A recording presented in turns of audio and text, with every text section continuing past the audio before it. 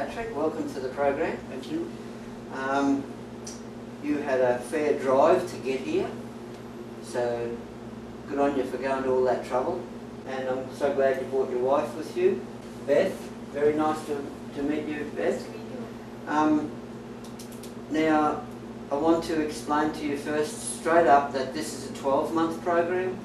For you to be successful, it requires a lot of input on your part. And to have your wife here with you to learn the program as we go along is such an advantage for you.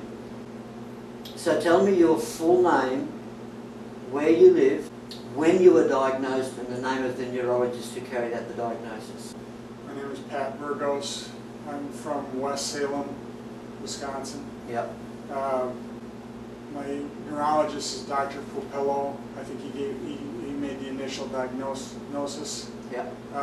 However, he referred me to Mayo Clinic in Rochester to follow up with the neurologist there. I don't recall his name, but he confirmed the diagnosis.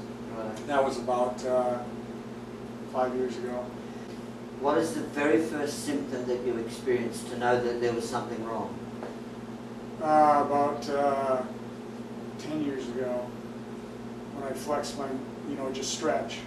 If I'd stretch hard, I noticed in my left arm there was shaking. And the harder I'd do it, the more it would shake. Right. And I went to several physicians thinking it was nothing, or thinking it was muscular. And but they couldn't figure out what to do about it. And then I went to the neurologist, and he said, it's not neurological. Well, it continued to get a little bit more, so I started seeing a couple other symptoms. And when I went back to the neurologist, he changed his diagnosis. Thought that it may be neurological, and then he referred me into Mayo Clinic in Rochester, and they confirmed that diagnosis.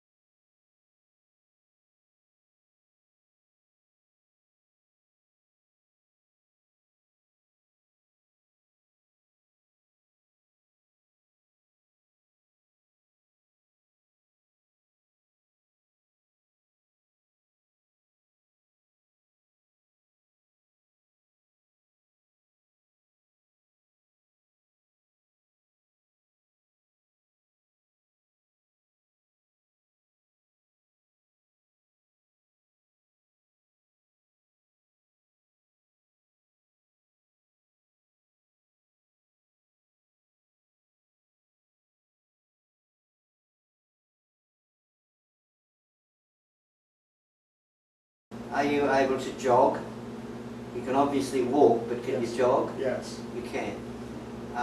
So how has this interfered with your lifestyle? What can't you do? Sometimes I can't control the tremors, so I just have to sit and relax, which means I can't work effectively. And I can't always predict when that's going to happen. Initially, when I took medication for the symptoms, and that medication worked pretty well for the first couple of years. But now it doesn't seem to be quite as effective. It's been about 4 or 5 years now. It's not quite as effective and more painful. And Your muscles are really stiff. Yeah, they tend to want to clench up. Right. So I have to do quite a bit of stretching to try to come I can back. see that you're quite uncomfortable right now. What is the main thing that's bothering you? If I can completely relax, I can usually make them stop. But the natural tendency of your body is to try to control those, and you can't. Right. Well, you've got nerves being pinched, so the muscles are in trauma. I do see that you've got your head held back a lot. So if you put your head forward, does it hurt somewhere in your neck? I can't, when I'm like this, like I'm reacting pretty strongly right now, I can't hold my head there. What I mean by that is, I'll bring it up and it doesn't hurt more, but slowly but surely it's keep pulling back and creeping back. So that's one of my symptoms. That's a real problem. Because your head is always back. Yeah, if I haven't had, if I'm stressed or I'm tired, because even though I may have slept well, I get a little fatigued fighting the symptoms or whatever. Yeah. My neck starts to come back. So if I can get a good posture and be okay, Turn Your the head goes bus back around. anyhow. Yeah, if Yep. Kenna wants to pull back or fall back on my shoulders like that. Yep, all right.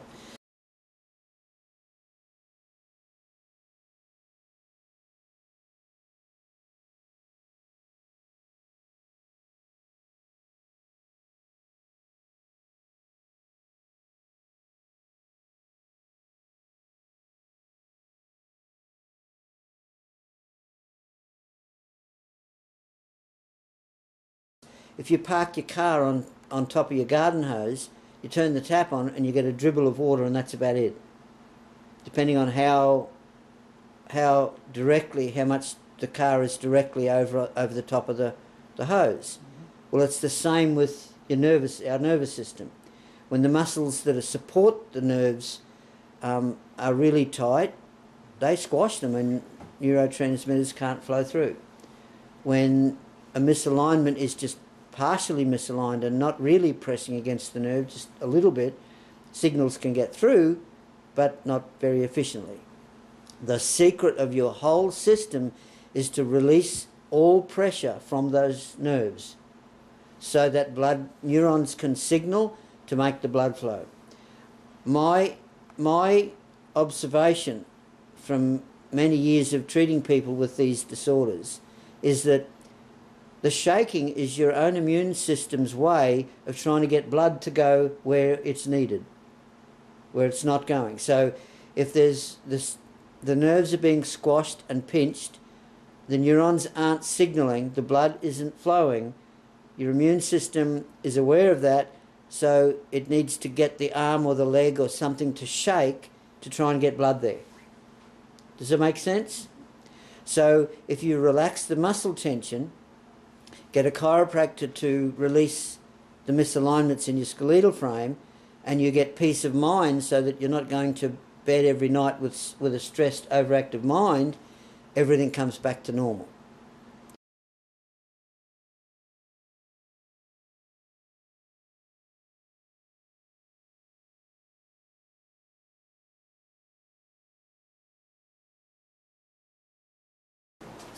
See how his cheeks are red? Yes. That's most probably because he was laying on the thing here, but his face is more relaxed. Can you see that? Mm-hmm. You're more relaxed and your head isn't as far back as it was. You have to understand the medications they give you, the main advantage you get from it is they relax your muscles. So if the medication does that for you and it improves you, your own relaxation ability is going to help the medication even be more effective. Does it make sense? Mm-hmm. So the key really is relaxation. That's why the medication is helping you, because it relaxes your muscles. All right. You're standing better, your hands are in your pocket as though you don't have a worry in the world.